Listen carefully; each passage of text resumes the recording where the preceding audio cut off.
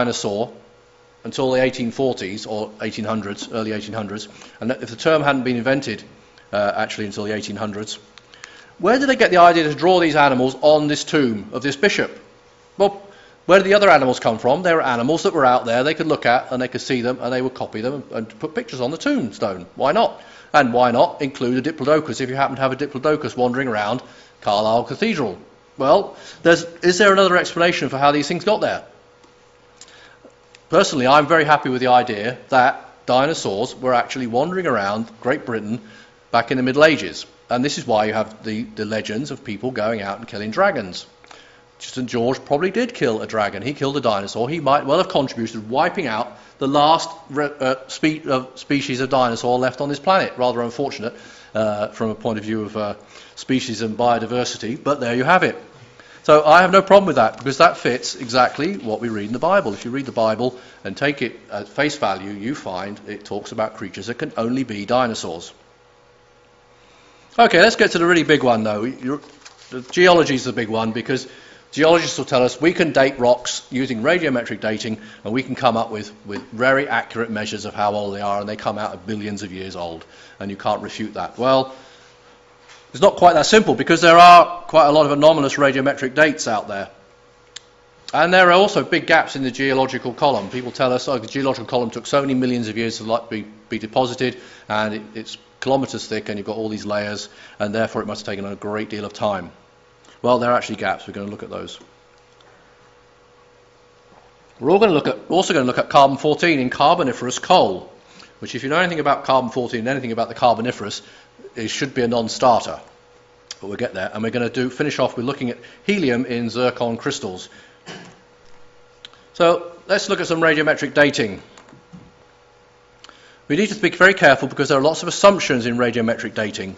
You're basically taking radioactive chemicals that break down, radioactive atoms that break down at a known rate with a known half-life. In other words, in one half-life, half of the radioactive compound you have will have broken down to another compound.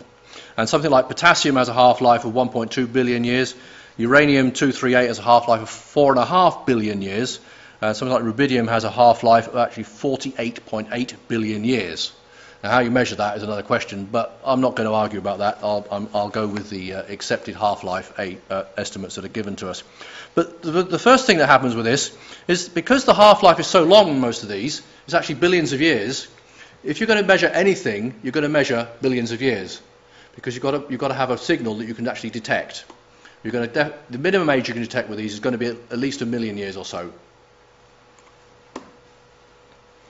And the other thing you need to bear in mind when you're thinking about radiometric dating is that radiometric dates can only be used for igneous or volcanic rock. It can't be used for sedimentary rock, because sedimentary rock's been reworked, so you get no signal out of sedimentary rock. So the only way they can actually work out how old a sedimentary rock is if there's a bit of igneous rock, a bit of volcanic rock in between layers of sedimentary rock. So there are lots of assumptions involved in radiometric dating. So coming from a creation perspective, I think, well, hang on a minute, let's look at these assumptions, let's think about this. Can we be so certain that these radiometric dates are reliable? And you certainly can't date a fossil by using radiometric methods, unless it's a very young fossil, and then you could possibly use carbon-14 on it. So let's think about some of these anomalous radiometric dates. In the literature, there are many occurrences where you get anomalous radiometric dates. And I hope Paul Garner isn't going to talk about this when he comes here. He probably will, actually. So I'm maybe stealing a bit of his thunder, because he's going to talk about the Grand Canyon.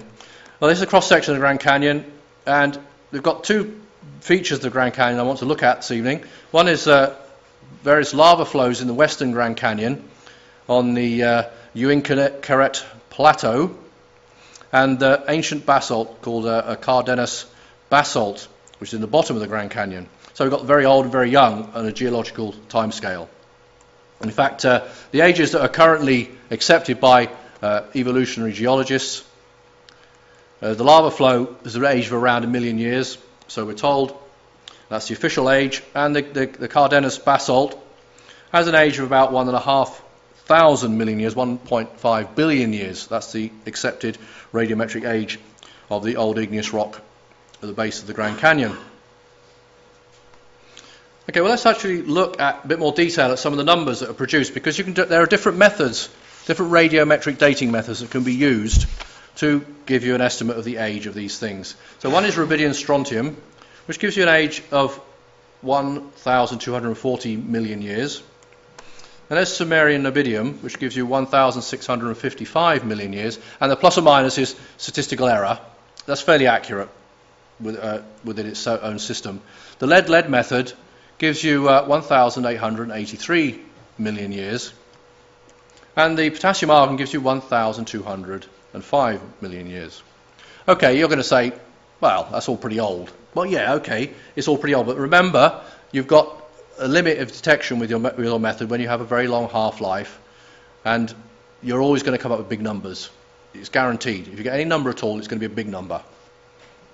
But let's actually put these on a chart, put it on a graph. There's 4 different methods down here: rubidium, strontium, Sumerian niobidium, lead-lead, and potassium argon. And what we've actually got are 3 different answers. These are statistically significantly different results. If you apply a standard t-test to these, you can do it yourself. It's very easy to do. It just requires a little bit of statistical knowledge. You come out with statistically significantly different answers. Now, I used to work in an analytical laboratory, and if I had a sample and I came out with 3 different answers, which were all statistically significantly different, my boss would have thrown the method back at me and told me to go away and work on it until I could get the same answer out of 3 samples that supposedly have the same amount of compound in them. The same here. So we're measuring, whatever the answers mean, they're not consistent. They are statistically significantly different. So I don't see why I need to accept this method as being reliable when it can't even give the same answer, or these methods can't give the same answer when applied to the same bit of rock. And it's not just this one bit of rock in the Grand Canyon, it happens over and over again. This is one example of a very old piece of rock where the method doesn't appear to give you a precise answer. So I'm questioning whether the method actually gives you a real answer at all. Then we've got the lava flows I talked about in the Western Grand Canyon. These lava flows are actually very young. They come from the top, young on any time scale, biblical or otherwise. And there were volcanoes up on the Uinkaret Plateau in north of Colorado River. And they've produced spectacular frozen lava falls. And geologists consider these lava flows to be Pleistocene age, in other words, only a few million years. Okay, let's look at some of the data again. Actually, it's a bit embarrassing for the geologists because potassium argon gives 1.2 million years. Okay, we're happy with that. But the rubidium strontium gives an answer which is 1,000 times higher, 1,340 million years. So which one's right? Well, we know it's young, so it's going to be the younger one. Okay, so there's an awful lot of these questions are actually unanswered. So obviously, for the geologist, the rubidium strontium age is wrong. But why? You know, if this method has to be explained away over and over again, it doesn't just happen in a few isolated cases, can we actually trust it? Are we actually going to say, okay, I'm going to accept the geologist's story about the Earth being billions of years old on the basis of radiometric dating when it does appear to be somewhat unreliable? Okay, let's think about the geological column itself. There's a location not far from the Grand Canyon called Frenchman Mountain, which has the same sort of layer of rocks, but it's actually easy to see. If you go to the Grand Canyon, you actually have to walk down an awful long way in an awful hot sun to get to the bottom, whereas the Frenchman Mountain is much easier to see. So why everyone goes to the Grand Canyon is a good question, when you could just go drive up with your car and have a look at these rock layers all laid out nicely by the side of the road. But that's by the by. Apparently the Grand Canyon is worth visiting anyway, so that's what they tell me. But Paul will tell us about that in a couple of weeks' time. But Frenchman Mountain has the same layer of rocks, and there's a couple of places where there's actually gaps. Here I just put up the classic geological column. We have the Cambrian, the Ordovician, the Silurian, Devonian, Carboniferous, Permian, Triassic, Jurassic, Cretaceous and Cenozoic eras, going from, on the classic evolutionary time scale, from 500 million up to present day. Well, actually some of this is missing. In fact, a great deal of it is missing here. You're missing actually a lot of time between the Precambrian and the Cambrian. The Precambrian rock is supposed to be about 1 billion years old, and the Cambrian is 500 million years old. So you're actually missing an awful big chunk of time. It's just not there. There's a gap. There's no rock representing that gap. The only evidence for that gap is a gap. There's nothing, which is actually negative evidence. There's also another gap here between the Devonian and the Cambrian, where you're missing the Ordovician and Silurian, which represents a couple of 100 million years.